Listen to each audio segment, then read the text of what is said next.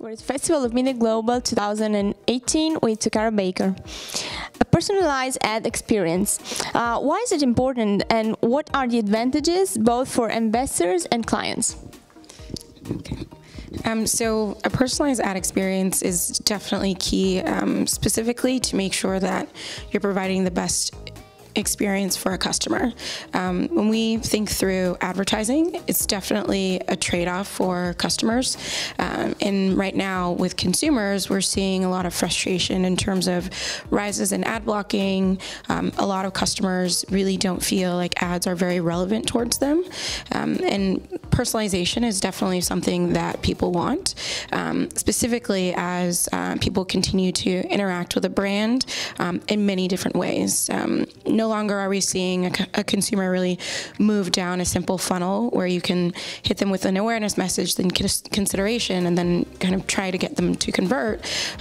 They're interacting with a brand at various touch points, and when they have a disconnect in that engagement or that interaction, specifically when it comes to advertising, in many ways that can create a lot of frustration. So personalization from an advertising perspective essentially is providing delight to the customer and also driving relevancy.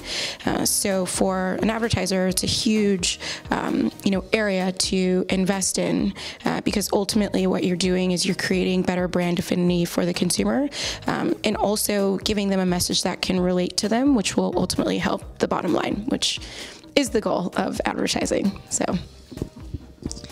How can we create a personalized ad experience and what are the tools and soft skills required? So I would say that personalization of an ad experience requires, a couple of things.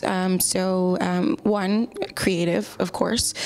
So being able to develop really engaging creative messages, photos, imagery, etc., that will, drive an emotion out of a consumer. The other piece for personalization that's really important is data. So how do you start to use data to really drive that relevancy and to drive that personalization?